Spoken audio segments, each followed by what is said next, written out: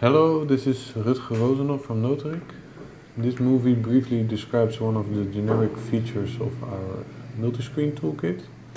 You see here different iPads that are put behind each other. They just open a web page and then you can let the application know where the other screen is, and then you can see that you can actually use this as one big screen.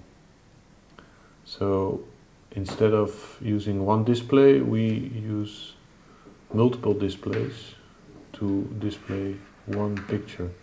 So it's one application connecting from different IP numbers and showing the same image on the screen.